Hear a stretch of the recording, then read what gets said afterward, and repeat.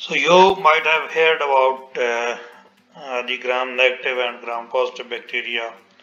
The gram staining method, which was named after the Danish bacteriologist Hans Christian Gram, who originally devised this method in 1882, which was published in 1884.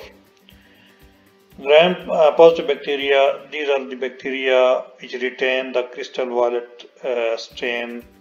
In this group, cell membrane contains more than 80% peptidoglycan.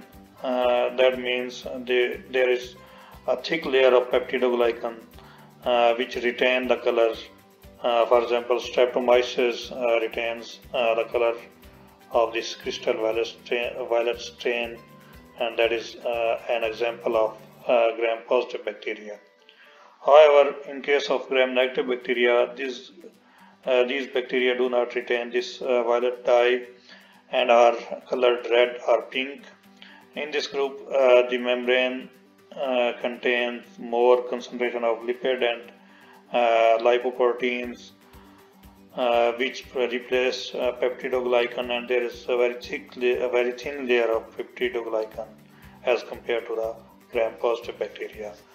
Escherichia coli and Pseudomonas are the examples of the gram-negative bacteria.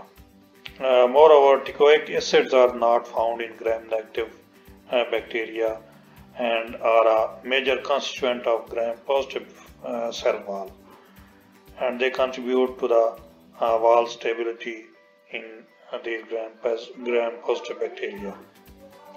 Compared with gram-negative bacteria, gram-positive bacteria, gram-negative bacteria are more resistant against antibiotics because of their impenetrable cell walls.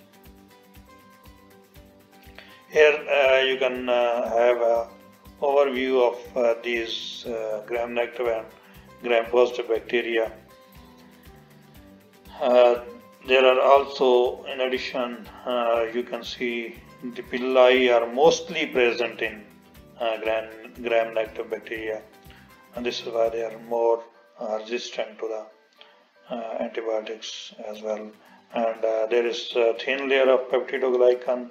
Porine proteins are present in the outer membrane.